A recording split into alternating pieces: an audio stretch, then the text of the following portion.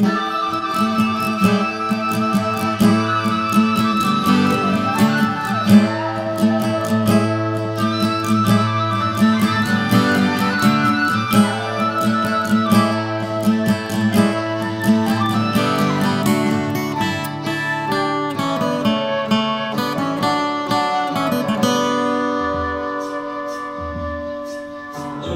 me your ear while I call you barefoot.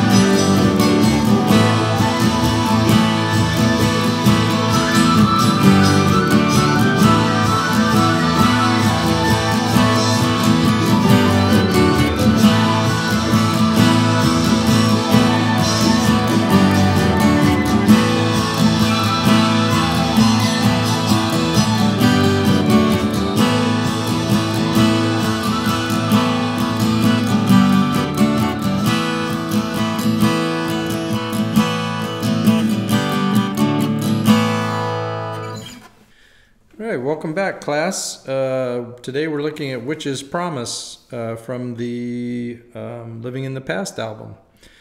And so I just did that 3/4 play along, and so I'm going to show you at least what I hear on the record. No guarantee that it's always correct, but it's the best I can get.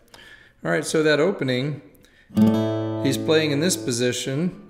And he's doing a very quick hammer-on, so he's just playing the A string, the D string, and the B string. All the other strings are all the other strings are muted. So when you just play those 3 strings, that's what you get. And then he's doing a very quick hammer-on.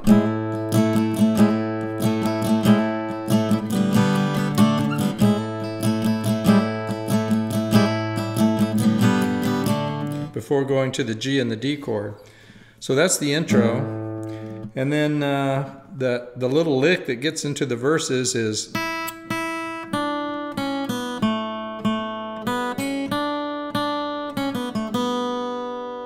so it starts on the open E.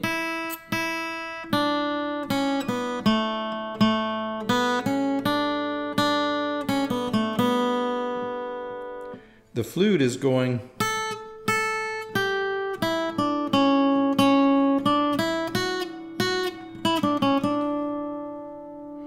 so yeah, it would be really cool if you could do those together.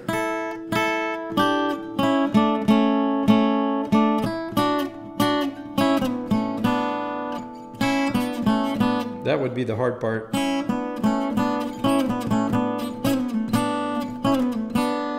You can almost slide into it. Yeah.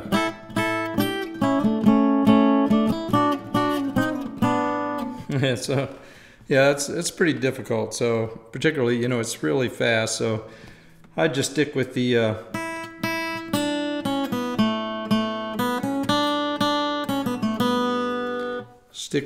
guitar part. And if you have a flute player, they can do the flute part. And then when it starts the verses, he's just playing the A string and D string.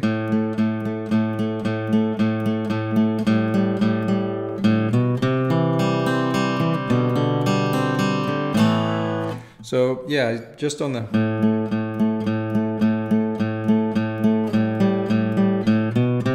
he walks up to the C chord, and then it's an arpeggio of the whole chord there, on the or at least the 4 strings there, starting on the A string. He walks down to the G, but he leaves his finger fretted here, so it becomes a G, well, sort of a G suspended 4th, but it also has the 3rd in it down here.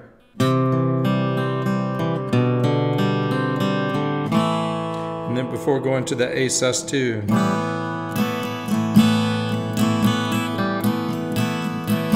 And he opens up the G and puts it back down in the middle of that strum.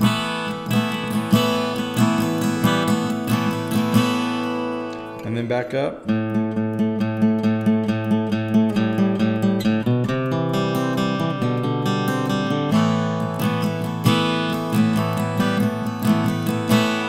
All right, so all the verses are the same. And then when he gets to that other part, which I guess would be sort of the chorus,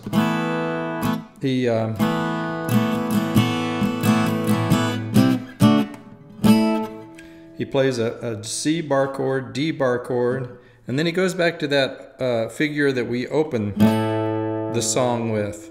Now you could play an A chord there, you know, just as well. But you can hear it's a little bit different than it sounds on the record, which is. So he's just playing that, and then it comes back to the C chord. So C chord, bar, D bar, that figure, up to an E bar chord, and then it comes back down to the, except he shortens the interval between that before going back to the G and the D chords. So let's see. The Witch's Promise.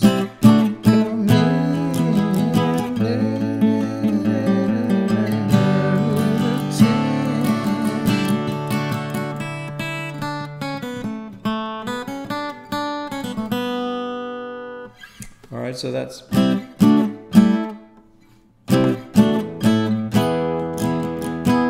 And then the E chord gets actually 5 beats. This song is in 6/8 time, but it gets 1, 2, 3, 1, 2 before going back to this. So there's an odd measure there if you're playing along with it. 1, 2, 3, 1, 2.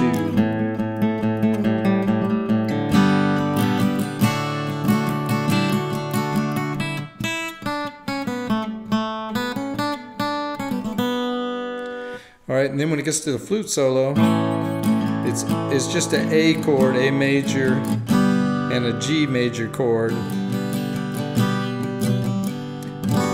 But then he plays a G major 7 at the end of that phrase, and I'll show you where that comes.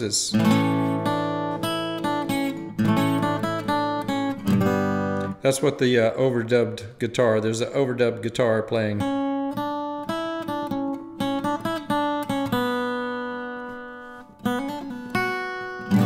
And that's where that G major 7 chord.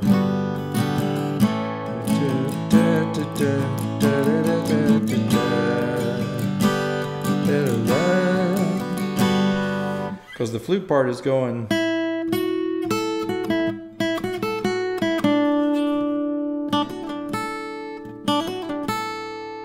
So that's the flute part.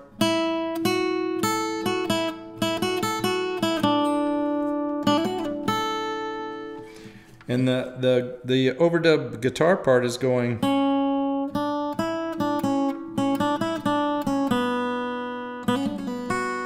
If you listen very carefully, it's kind of buried in the mix. But he plays a harmony part to the flute, so that the harmony sounds like, let's see.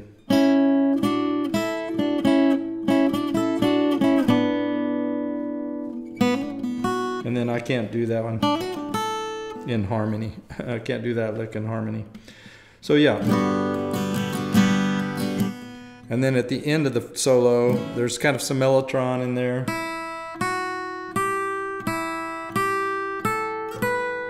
think that's the mellotron melody.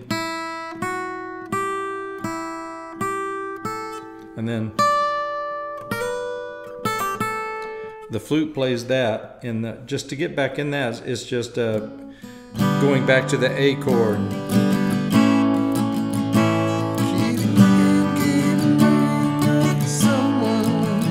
So that's just G, D, and A.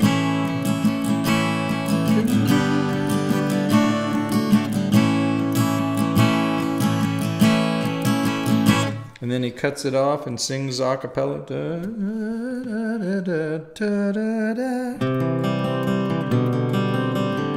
And you come back in on the C and the.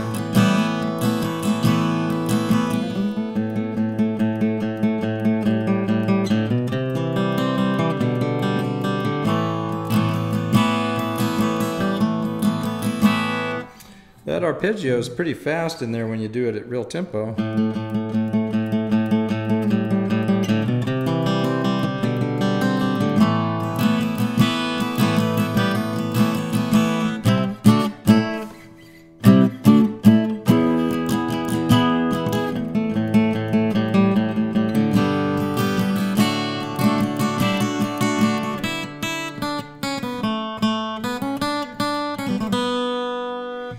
All right, and so that just leaves the outro, which I think is A sus2. Could be an A major, but I think it's A sus2.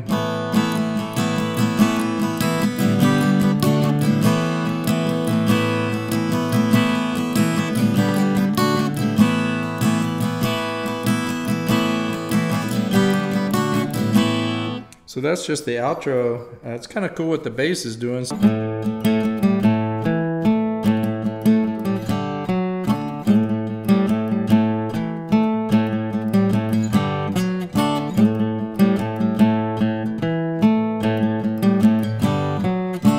Yeah, so the bass is doing something like that with the guitar chords.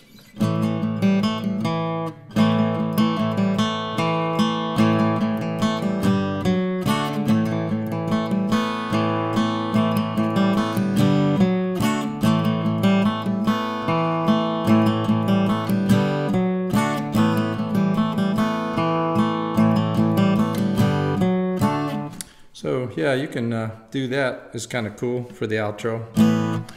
All right, that's Witch's Promise. So until next time, I'm not sure what I'll be doing next, but it'll be something. Maybe Jacqueline. I don't know. We'll see. Till later. Bye.